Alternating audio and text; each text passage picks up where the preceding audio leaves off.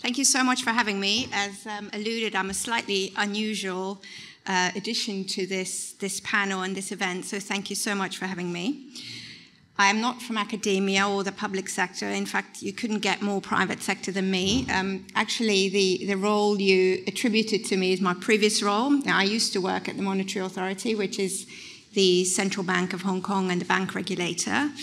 But I've now returned to private practice. I'm a financial services regulatory lawyer, so I've been very, very busy over the last 10 years.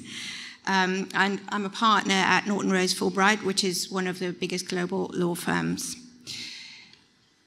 I represent basically banks and major players in the financial services industry. This is a conference about blue sky thinking and issues affecting the world today. I must confess that due to the nature of my job, I'm not prone to introspection. I'm a bit more like the banana lady you mentioned this morning. You know, I'm in the trenches, not in the ivory tower, at the coalface, getting shit done. However, what I can bring to the table is an understanding of what happens, particularly in the financial services industry today, what's happening on the ground, and specifically what we're seeing in Asia. A second confession I have to make is that I envisage this talk to be about regulation, regulating global finance, and the trends we are seeing. But on reflection, what this talk is really about is about data and technology. And this is probably as it should be. We're moving into a world where data is king, and banks and payment providers are calling themselves technology companies first and foremost. The new banks of today are on our smartphones.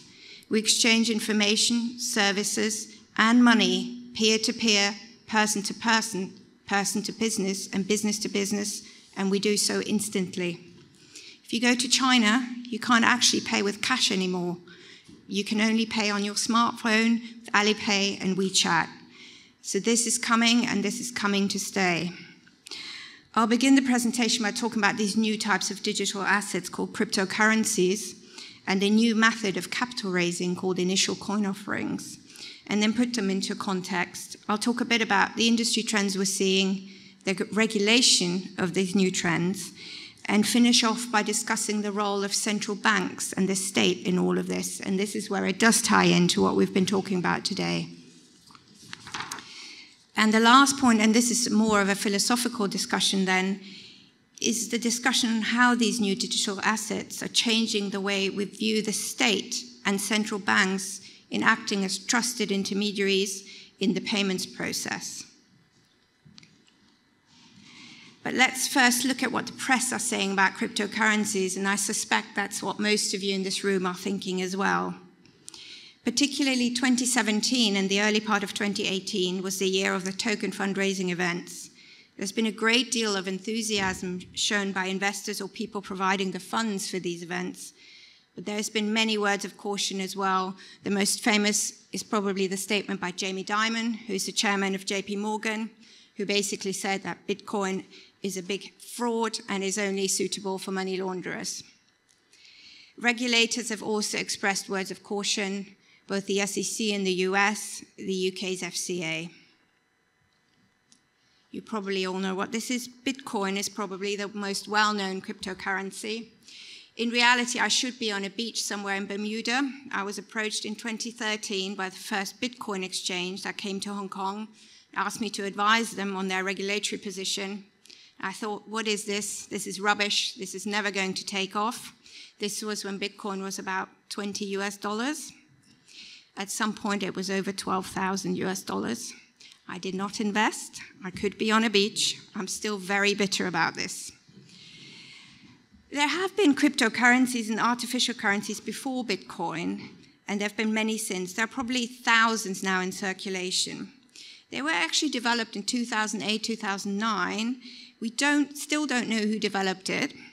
The person or persons did so under a pseudonym called Satoshi Nakamoto, but we don't know who is behind that name. What's interesting is that the technology behind Bitcoin, which is called blockchain, is not new. What's new about it is the combination of the existing technologies. One aspect of it, and I'm not a technical expert, is that it involves cryptography. but it also involves what's called consensus protocols, having transactions of a currency witnessed by a community in a way that enables that no one person or group of persons is in charge. That's where the word decentralized comes from. The result of this blockchain technology is that the transaction records are effectively immutable, and this is a game changer. They can't be altered and they can't be repudiated. In addition, the blockchain technology and the way it was put together for Bitcoin ensures there's no possibility of double spending of currency. Let me show you a short video to explain, courtesy of the BBC, which, alluding to this morning's discussion, is very good at bringing science to the masses. So let me...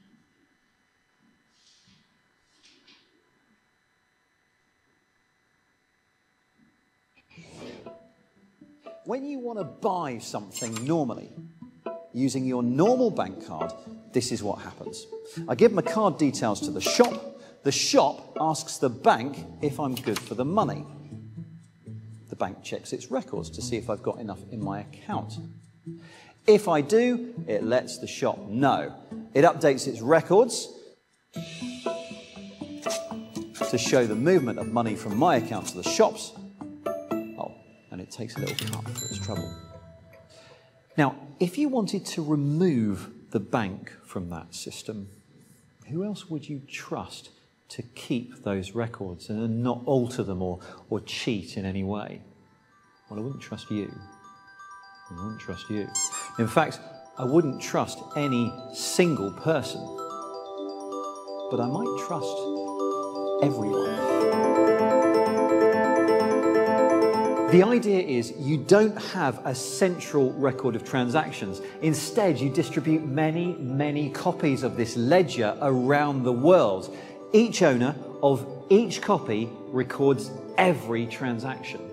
So, to buy something using cryptocurrency, I give the shop my details. The shop asks all the bookkeepers if I'm good for the money. The bookkeepers all check their records to see if I have enough. If I do, they tell the shop, and then all update their records to show the movement of money. So there's no way that a forged transaction can make it in. If I try to alter a ledger, it won't match all of the other copies, and it gets rejected.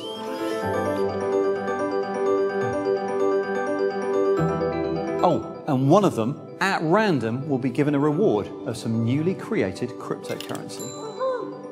This is how cryptocurrencies work. And remember, all of these bookkeepers, all of these ledgers, they're not actually people, they're computers. Lots of computers.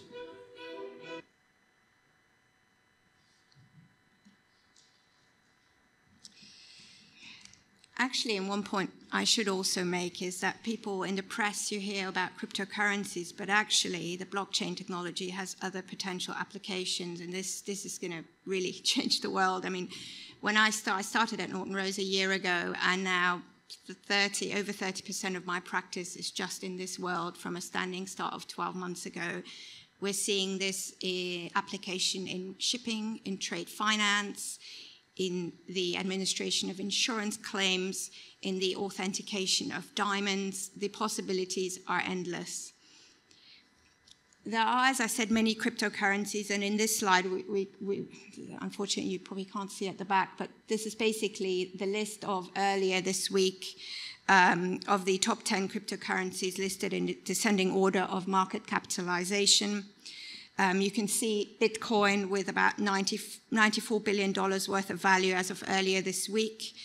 From a high I mentioned of over $12,000 per Bitcoin, it has now dropped to under $5,000. So you can see there's tremendous volatility in the market, and that's where some of the more philosophical questions around, well, how do we rein this in? How do we stop market manipulation? How do we regulate this thing that's really decentralized and not capable of regulation?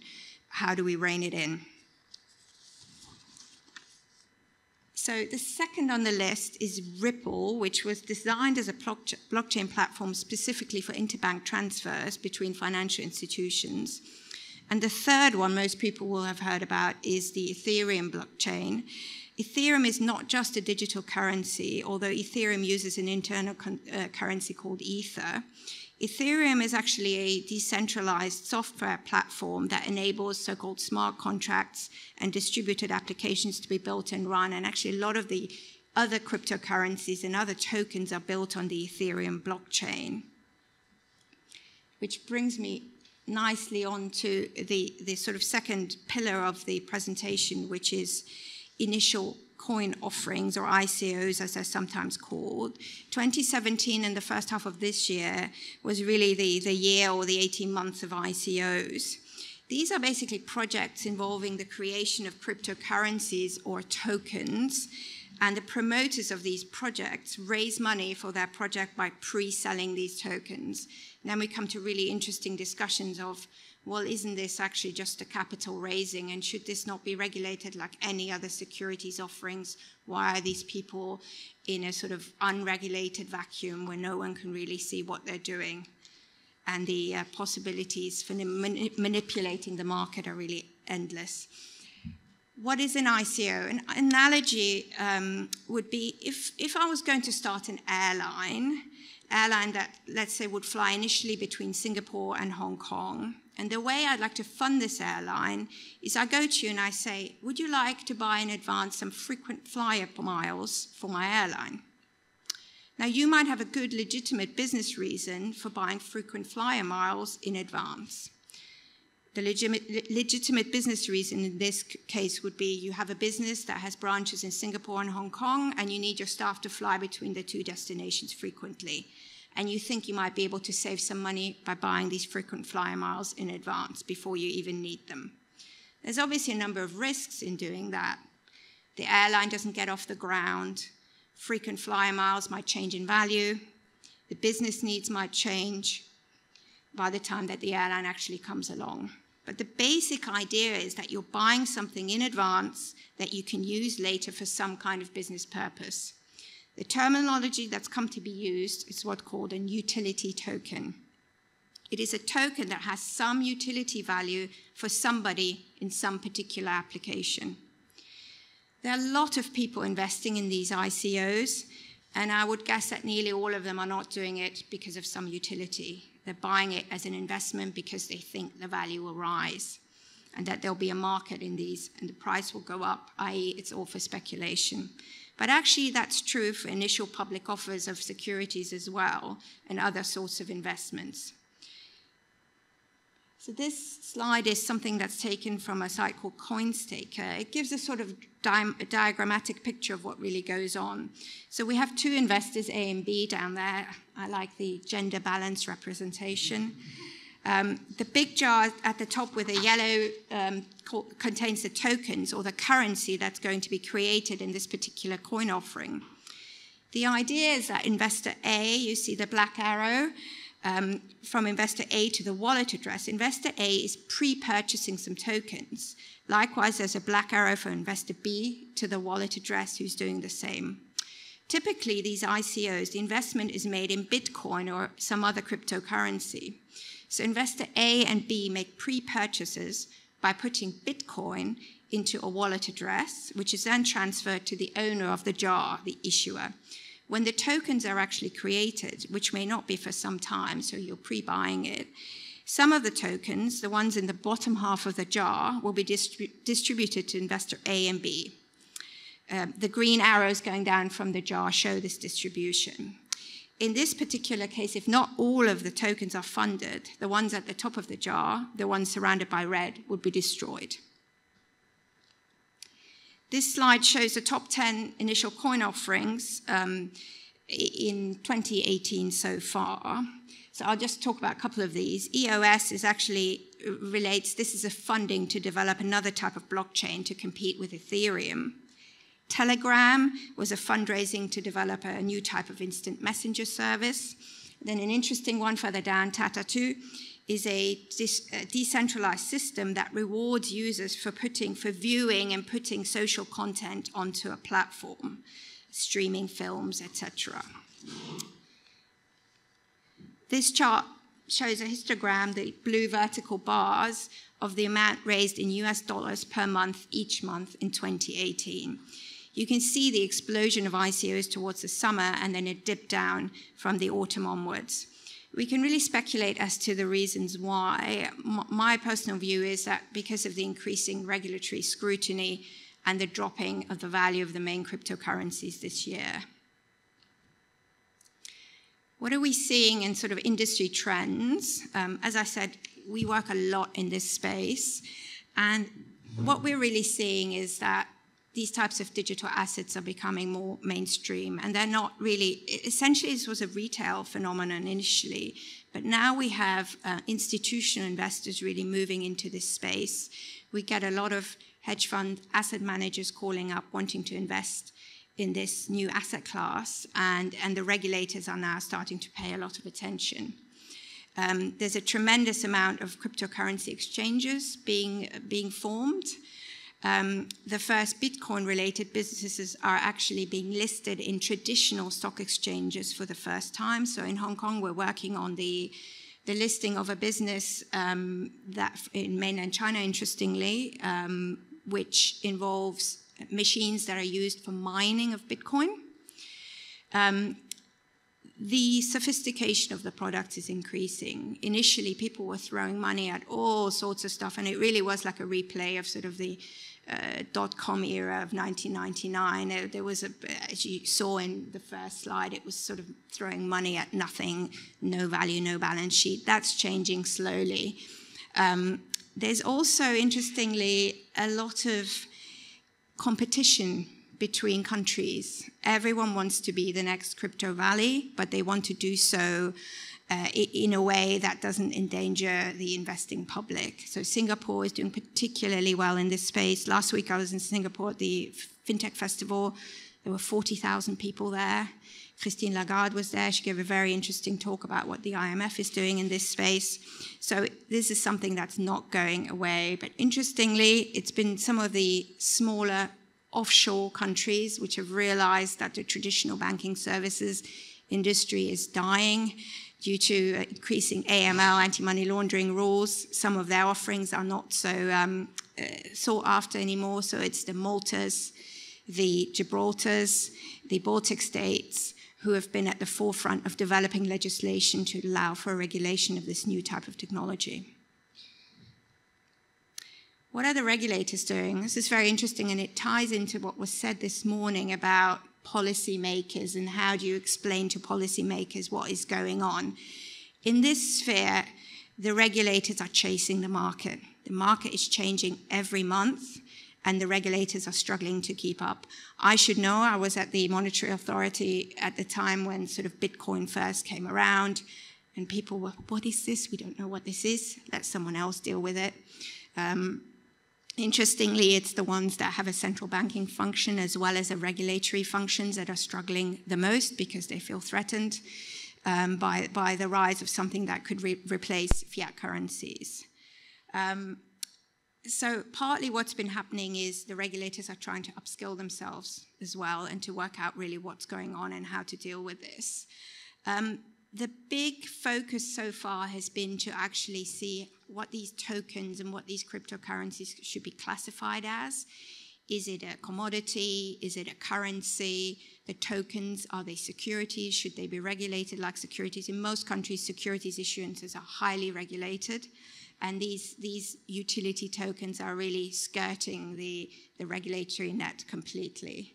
A big focus has been on the effects of Bitcoin on anti-money laundering and counter-terrorist financing. So a lot of the jurisdictions have really attacked it from this angle and have made all the cryptocurrency exchanges, but also all the banks dealing with everything to do crypto have to pass heightened AML and CTF checks. As I said, there have been some facilitative jurisdictions as well who've developed regulatory and legislative frameworks to deal with this. And we're starting to do a lot of work in this space. So we're advising the government of the Philippines to work on a new framework for their distributed ledger technology legislation, essentially. So it's a really interesting time to be in this space. And this is the interesting kind of philosophical question that ties in with what role does the state play now, where you have this whole new digital currency. As I said at the beginning, money is changing. The way we treat and handle money is changing. There's a huge amount of pressure on traditional deposit-taking commercial banks. And, what are we doing when the central bank is no longer the trusted middleman and the trusted intermediary in this space? As I said last week, Christine Lagarde was in Singapore, and it's very interesting. The IMF is working on this as well and looking into whether states should be issuing digital currencies themselves. A lot of jurisdictions are looking into this quite seriously. Partly why they're promoting this is because it will really increase financial inclusion. If you think about the farmer in Kenya, he may not have access to a bank branch to draw money, but he sure as hell will have a smartphone. And that's the future. So actually a lot of regulators and supra-regulators like the IMF are actually quite into the idea of creating some type of state-sponsored digital currency because it will enable the unbanked to be banked. Another aspect is that the IMF thinks that they can somehow guarantee a certain amount of security and consumer protection, and particularly privacy in this space. A good example is, really people are looking into credit ratings, and algorithms are working out whether you're good credit or bad credit. And AI is having a huge role in this process. I mean, we do a lot of work in the robo-advisory space as well. So wealth managers are now creating investment portfolios for people. You don't go and see your bank branch manager anymore. It's a computer who decides what you should be investing in. And it looks at your spending habits. So apparently the people who buy frozen pizzas and beer should have a lower credit rating than the people who are buying the organic broccoli. So, there is a role there for the state to play in making sure that people are not given adverse credit ratings because of certain spending habits, and that your personal data is not constantly being disclosed to the commercial sector. And the only last point I wanted to make on this is that interestingly, the jury is still really out on what effect all these digital currencies and these token issuances will have on financial stability. So the FSB, the Financial Stability Board, which is sort of the G20 organization that looks at this, in the summer said, well, we don't think it has an impact on financial stability just yet, but they are looking at creating a sort of a risk management framework to deal with this. Interestingly also, the Hong Kong government looked at the summer as to their anti-money laundering legislation because they had the FATF in Hong Kong to do the evaluation of their regime. And there was a 200-page sort of note that they wrote, and right on the last page was all about cryptocurrencies and how they thought that there was a very low risk related to cryptocurrencies, which I thought was extremely surprising. So I guess the message here is that this is here, this is staying, and we need to think about the role that we're all going to play in this new economy and new digital economy. And this also fits in with this morning. There are lots of Douglas Adams quotes. I found this particularly hilarious, and you can decide for yourself where you're based age-wise in this. And I guess it isn't against the natural order of things. We all have to get used to it. Thank you so much.